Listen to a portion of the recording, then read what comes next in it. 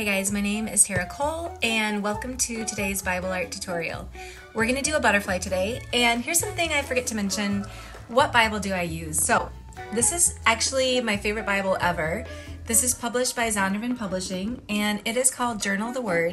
What I specifically enjoy about it is, zoom in here, is the pages are a little bit thicker than normal paper, and there's also a lot of these beautiful wide margins that make it really great for painting.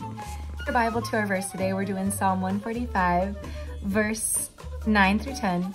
The Lord is good to all. He has compassion on all he has made. All your works praise you, Lord. Your faithful people extol you. Since we're doing a butterfly, I thought that would be perfect. So go ahead and open, and then you want to just slide a piece of paper under each page. And even though Journal of the Word, their pages are thicker, it still tends to bleed a little bit through. So this will just protect your other pages for future Bible arts on that side. Here is our color palette: black, violet, crimson with a little metallic red, yellow, ochre, and I mixed some brilliant yellow with it as well. So the only brushes I'm going to be using today are this brush, which is just like a, basically it has a nice fat belly to hold a lot of paint and a really fine tip, and I love that. And then of course this old beat up brush over here, my splatter brush, because I love to splatter and make a mess. That's pretty fun for me. So I think that's it. I think those are the only two brushes you'll need. And then probably at the end, like a Sharpie or some kind of Tombow black pen for the verse, but we will see what we need when we get there. So let's begin.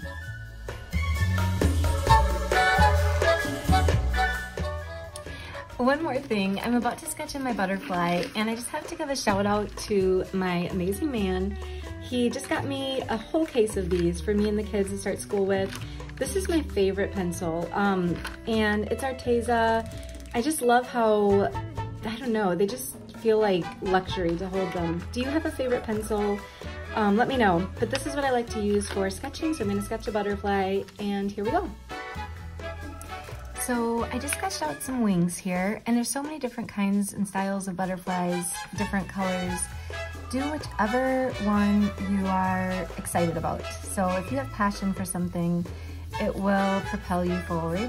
And remember as you sketch, hey, that's what an eraser's for. When you mess up, I make so many mistakes. Have a great eraser.